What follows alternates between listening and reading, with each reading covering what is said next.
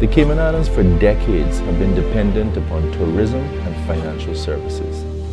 I believe an important way forward for this country is to find ways to diversify the economy. Not to leave those industries behind, but to find new industries. That's one of the reasons I worked on things like the Dr. Shetty Hospital between 2009 and 2013. And with this, I was working on medical research. Medical research is over a $36 billion market within the United States.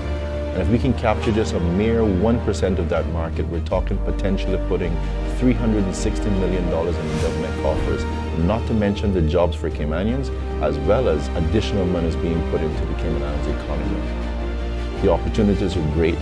Typically, companies are given 20-year patents. They spend 8 years doing the research and only 12 years to recoup their money. I believe that in the Cayman Islands, we can check all the regulatory boxes, but reduce that 8 years and reduce the spend.